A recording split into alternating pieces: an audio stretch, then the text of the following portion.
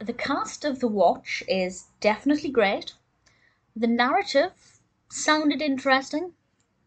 Ben Stiller's character I really liked. The execution was mediocre. If it had been a cast that I didn't know and a cast that I didn't gel with, I probably would have struggled to make it through the whole film. But because I liked the actors and I enjoyed their other work and I can pull on other work they've done to imagine what this filming experience would have been like for them, it gave it a little bit more of an interesting element. But generally speaking, I would say it's an okay film. It was released originally in 2012, directed by Akiva Schaffer, written by Jared Stern, Seth Rogen, and Evan Goldberg. And among the brilliant cast, we have Ben Stiller, Vince Vaughn, Jonah Hill, Richard Ayoade, which I hadn't expected, and he's an absolute delight. I think he is brilliant, and I really enjoyed his character in this, actually. He plays a character called Jamarcus.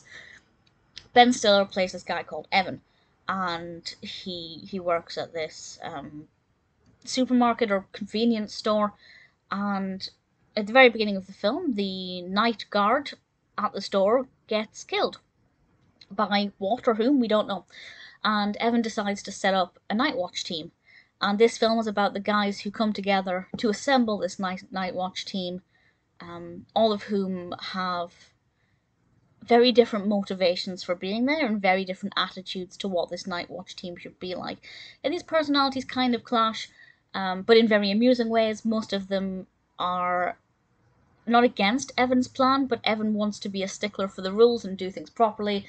Most of the rest of them just want to hang out, maybe catch the bad guy who did this. It's an interesting dynamic. I think it works well enough. I just don't think the events were particularly interesting. I don't think the action on screen was that interesting. The dialogue was okay. I think the most interesting scene was the peeing in a soda can, which will make more sense if you watch it. It's not laugh out loud funny, it's not goofy funny, it's a bit warm and fuzzy, and it's an easy watch. And I wasn't that bothered about who the killer was. I didn't think that aspect of it was something that I cared about.